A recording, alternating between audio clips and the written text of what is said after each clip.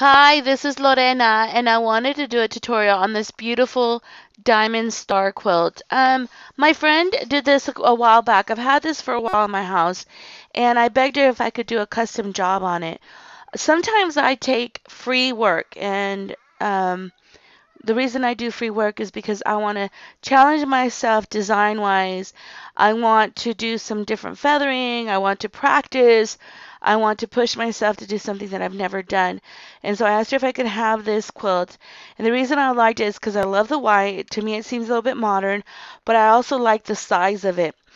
I also like the challenge of it. How do you mark on this quilt and make a design on it, especially when the pinwheels and the stars are such awkward and weird how to place a design on them. So I figured out a design, and what I did is initially I marked everything from the star and the pinwheel a fourth off, and then as I was playing around I found a grid in a design that I liked.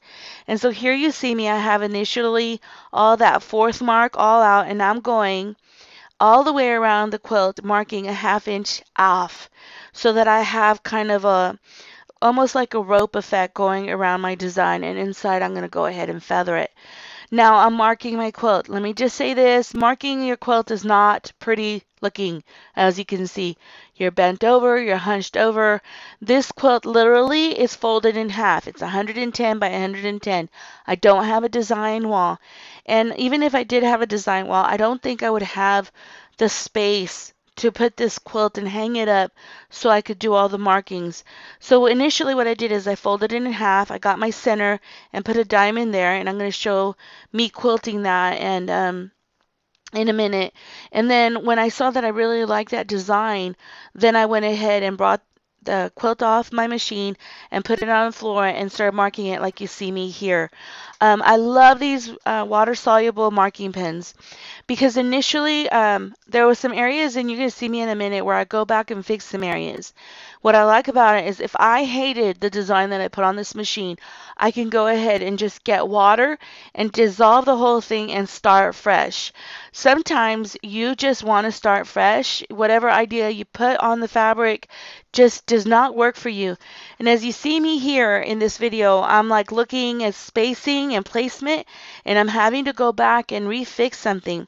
What I like about these water solubles, and I did a little video on it, is you could go back and remove those marks that you don't like, and you don't have to redo. Like on the friction pen, I would have to re-iron the markings completely off, and with this water soluble, all I had to do is get like a batting that was wet and just go back over the areas that I didn't like, and to make to give me a cleaner vision of my marking lines so that when I get on the machine I don't get confused in what I did. Because sometimes I do a lot of marking and a lot of quilting for a period of time, and then I walk away from it for like a week or two.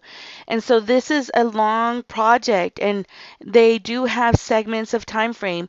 And so I want to make sure that my markings are clear when I go back on the machine, and I'm not confused and, well, why did I do that and why did I place that?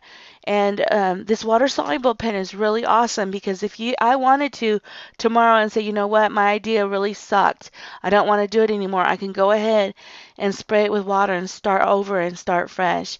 But in a minute, I'm going to start some videos about um, how I did stitch in the ditch on these marking lines. You're going to see me marking these lines on my ruler, meaning not stitching in the ditch, but using my line to create that the design that I want, and using my stitch in the ditch ruler.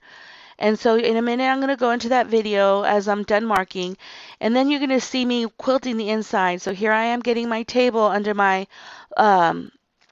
bringing that table plate on my long arm and making sure that I have it on there.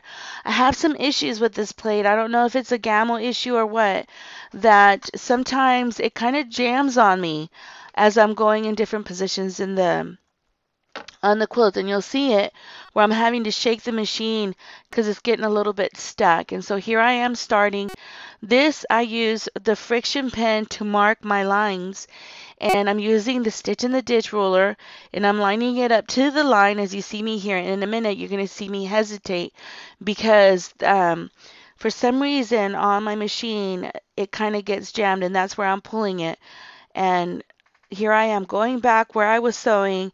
I went up like 3 stitches and started sewing back down. And you see me following that line. And I'm not stitching in the ditch per se, but I am using that line as if I was stitching in the ditch. And here you see me following that red line to mark those design spaces. And let me say this, I just had to finish this area because I did the line grids and I quilted them on the bottom, and I was just finishing the top as you see me doing that. And now I'm going in and filling in with feathers and echoes on this space. I went ahead and I'm using my black light. I really have found an issue with quilting on white. Something with satin, because the satin itself has a reflective element, so when I'm quilting white on satin, I don't need to use a black light. But I noticed because this fabric really blends very well to white, I've noticed that the easiest way for me to see is using that black light while I'm doing my quilting, because I really had a hard time using that regular light to see my stitching. And here I am stitching, and I'm going to go in a minute and I'm going to start echoing. Now, my stitch length again, it's 15 by 14, and usually I use 15 stitches per square inch. I'm stitch regulated. I don't know, I can't do continuous stitch. I think it goes too fast for me. If you noticed, I am having some issues quilting it because I don't have that pillow creating, that pillow that I have creating that drag. And so sometimes the machine kind of does some weird stitches that I don't like. Um, but what I wanted to do is just go ahead and have a video of the quilting. No one's going to see your mistakes. Honestly, I think I see my mistakes more than anybody else will see them.